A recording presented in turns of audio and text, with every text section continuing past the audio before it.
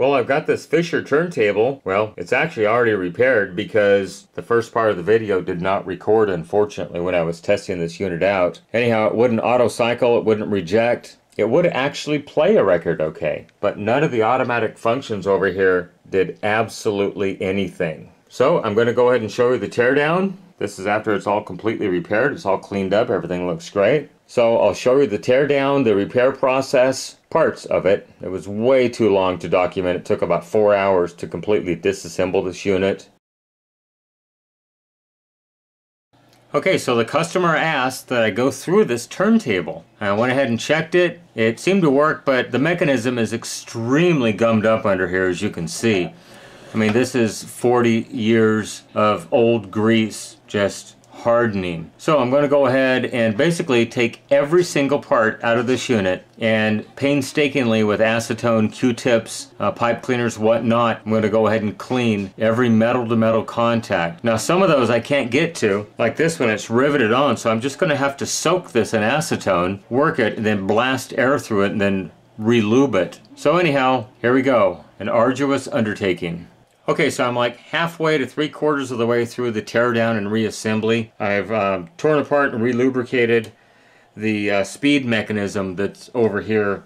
When you switch the speeds, it raises that little arm up. And this is not a belt drive turntable, this is a rim drive turntable. And so it raises and lowers the idler right here. And a lot of little stuff I really couldn't show you very easily, tearing this thing apart. A lot of little intricate, and of course it's a discovery mission to begin with. I have to remember where everything goes, so I really couldn't film much of that. But I wanted to show you on these motors, this thing is pretty gummed up, and I thought I'd show you pretty easy to disassemble these things and service the motors.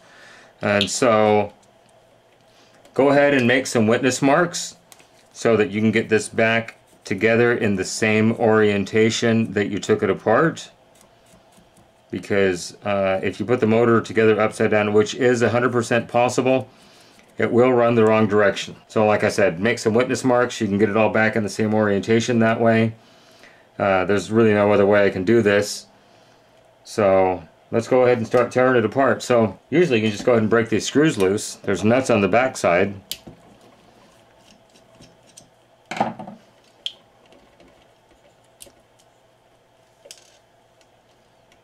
And some of them have washers.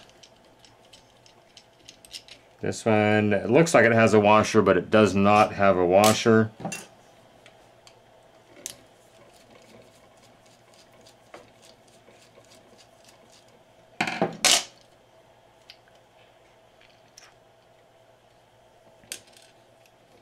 And well, that's something I certainly didn't expect. Those are actually blocks that are going to come out, so I need to make witness marks on the blocks so I can get them back in there in the correct orientation as well.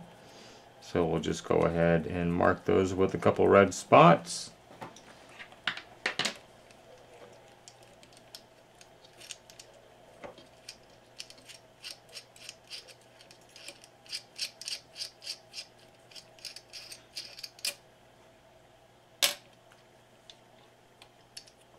And then these are the blocks. The other one just fell out. So once you've got that apart, you can usually pull the rotor right out of here. And so now you've got the lower bushing. It's a ball on this one, but it's really dry. It's just a bushing. There's no, it's not a bearing. It has a ball point bearing, but that's it. Now, ooh, this one, I don't know if it's been hot, but look at the color of the shaft. If you can see that on there. I'm going to try to pull this washer off. Yeah, it's kind of in the groove. I wonder if it's been spinning, but it is absolutely bone dry. So let's go ahead and we'll get some acetone and some cotton swabs and some paper towels, and we'll just go ahead and clean the shaft off. And then with the cotton swabs, we'll go ahead and clean out the bushings. Then we'll just put some fine machine oil on there, and it should be ready to go again. Okay, so let's try to get the ball out of here. Hopefully it'll just fall out, and it did. Perfect. Now I'm just going to get a cotton swab with some acetone. I'm just going to clean the inside of the bushing really good.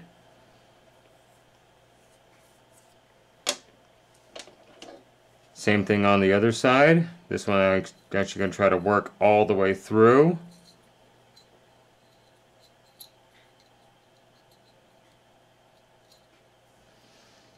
Alright, and that works, and the gimbal mount still is very free on that one. So now let's go ahead and just get a regular paper towel. Once again, moistened with acetone here.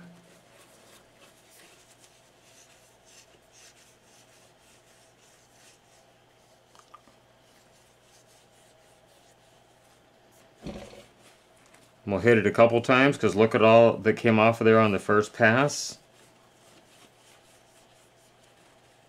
Oh, second pass looks much better. We'll clean the bottom. Definitely much shinier shaft. The shaft looks really good now.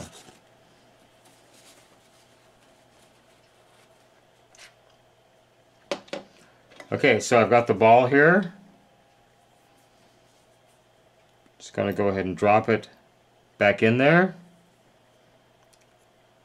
And I'm going to saturate it with several drops of oil, as well as I'm going to fill this up with oil because there's normally a felt pad in here that allows the oil to migrate into the bushing over time. Same thing on this one. I'm just going to go ahead and fill this up really good. This is just light machine oil, nothing special.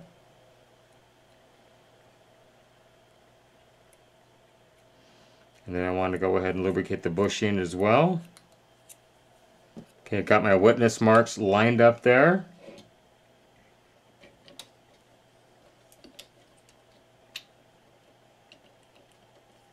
Now I need to put my blocks back in. Just for good measure, I'm going to add just a fine bit of machine oil to the shaft right here.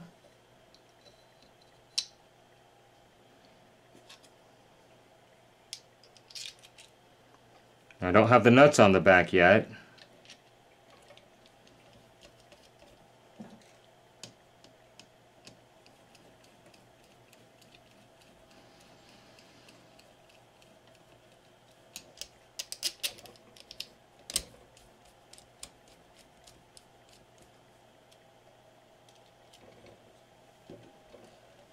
Got the nuts on there. Alright, all tightened down. Okay, make sure it turns freely, and it does. Absolutely perfect. Don't know if you can see it down in there, but it just coasts and coasts. Okay, so I have the main drive gear here, and I need to go ahead and get all this old grease off of it. So I'm just going to go ahead and douse it with some acetone. And I'm just going to take an acid brush, and I'm just going to brush it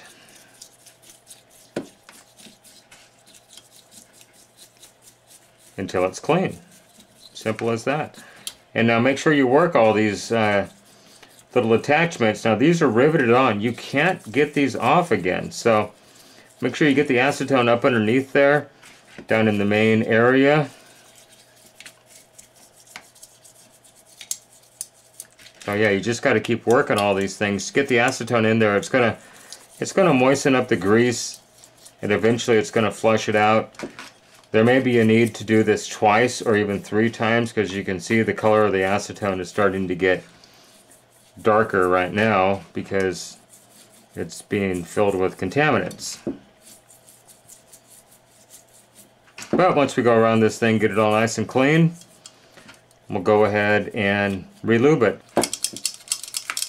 Get the trip pawl is especially important, that there's no grease and no slime in here. It doesn't work well when there's slime.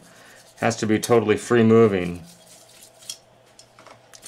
This is what triggers the end of the record arm return, so I want to make sure I get a good amount of acetone in there to clean any grease or gunk that just might have been in here over the years.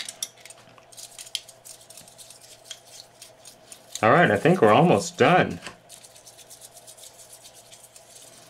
I think I just need to hit this with some compressed air. We'll get it lubed back up and get it all put back together.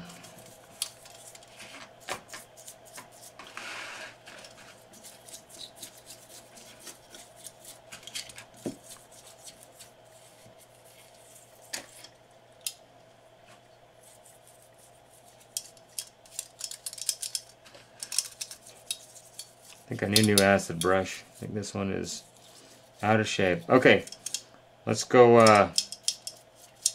I'll go dry this off with some compressed air, and we'll put it back together. Okay, so this one bushing is absolutely seized. I can't get it loose. So I'm going to hit it with some hot air from my hot air rework station. The grease is absolutely solidified in here. Oh, it's just starting to move. It was turning the inner bushing before. Now that I'm heating it up, it's moving much, much freer. I think I can get it off here in just a moment or two.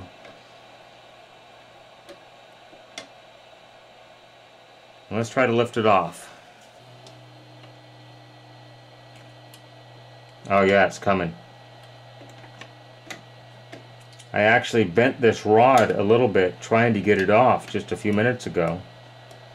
Just trying to pry it. Look at that. It's just, the grease is all caked up in there, just really nasty. So, another high point of this disassembly and cleaning.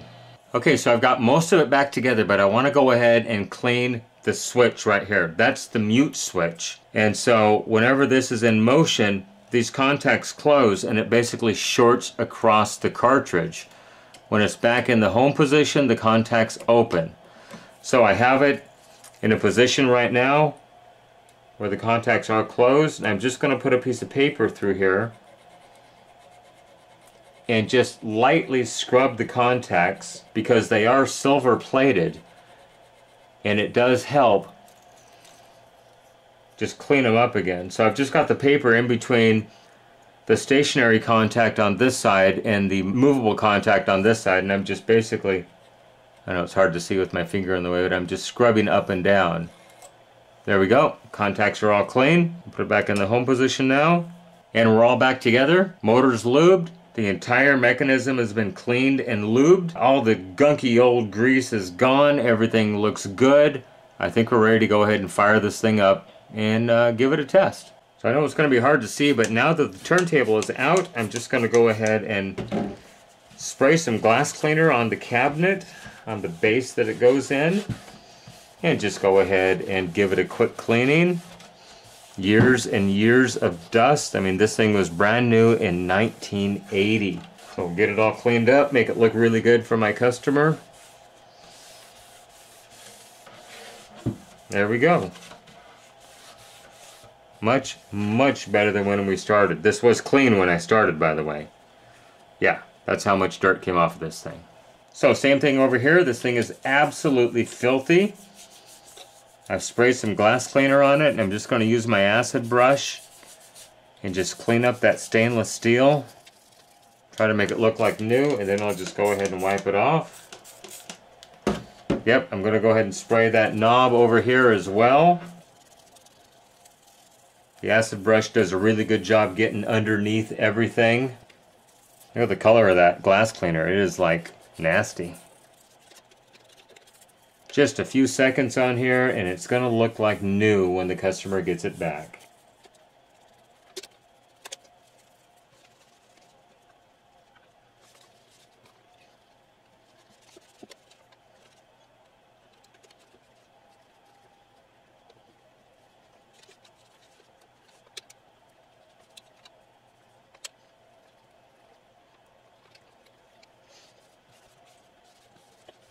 Alright, check that out. Much, much better. This thing was absolutely filthy. So it's all cleaned up. I'm going to go ahead and wipe down the idler right here. So a cotton swab with some acetone, and I'm just going to go ahead and wipe the surface of the idler.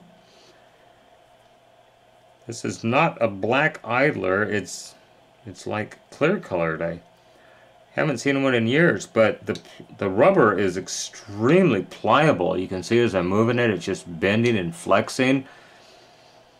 This is back when they made stuff good. Look at all that. Gonna wipe off the motor pulley as well.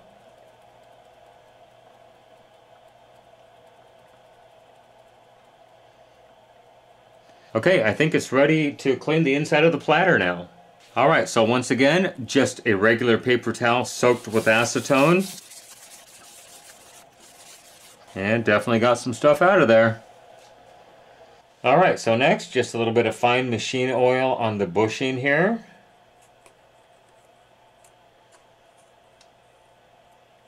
Give a little bit right up inside the bushing here as well.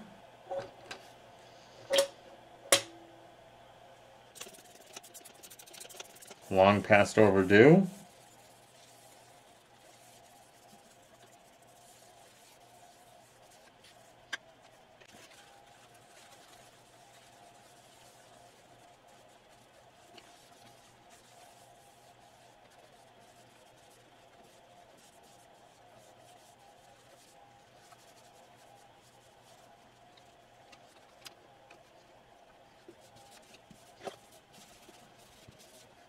Alright, check that out. It was white when I started. Like that white. But I think it's for a good cause. It definitely looks much better. Virtually like it's brand spanking new at this point. Well, last thing to do, attach the spindle.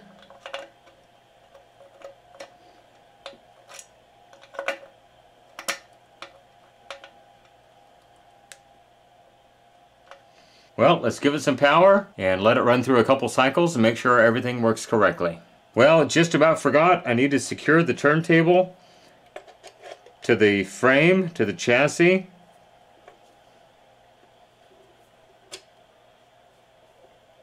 Those lock it in place so it can't be lifted back out.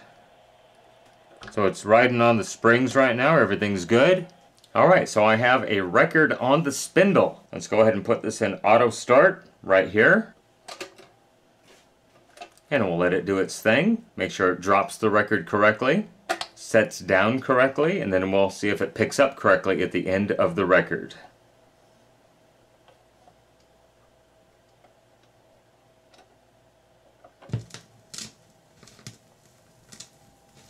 That looks perfect.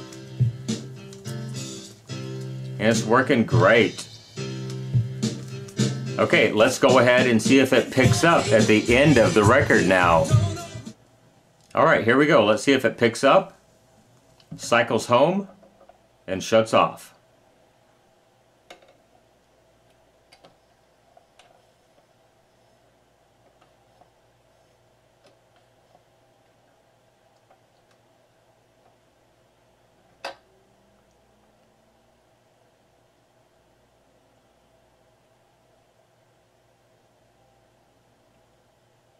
Alright, that looks good. It's definitely slowing down. So let's get a 45 on here. Okay, so here is a 45. Now this machine does not seem to auto-detect the 45 RPM record. So I'm just going to go ahead and move it to the front of the record. And we'll ask it to drop.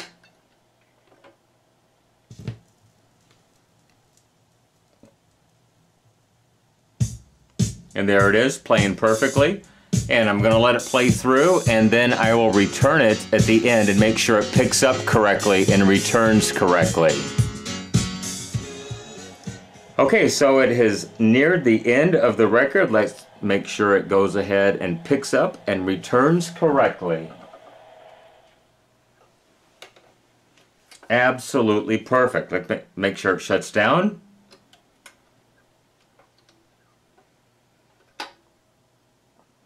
So that's it. It's working great. Tore the whole thing apart, disassembled virtually every single mechanical part in this unit, re-lubed it, cleaned it, got it ready to go again, just like brand new.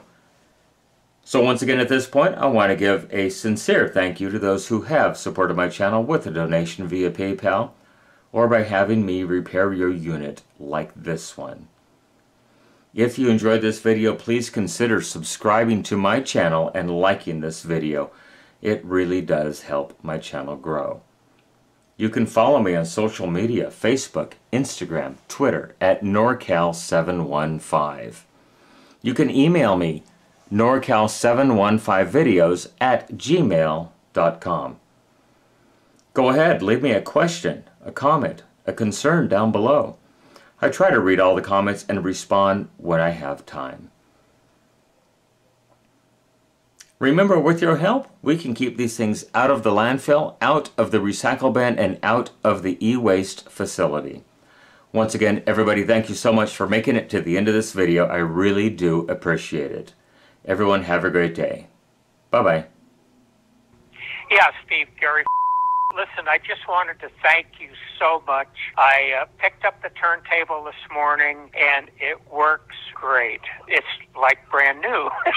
It's amazing what a little grease will do. Anyway, Steve, thank you so much. I really appreciate it. Have a good day. Bye-bye.